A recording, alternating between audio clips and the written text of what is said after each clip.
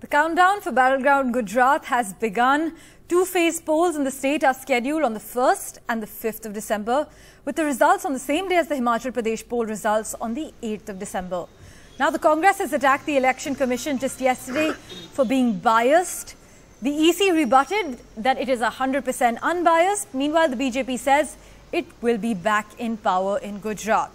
This as the Aam Aadmi Party chief, Arvind Kejriwal, will announce the name of the party's chief ministerial candidate for the next month's Gujarat Assembly elections, according to the latest information we have. The candidate will be named on the basis of opinions submitted to the party by the people of the state, is what the AAP claims.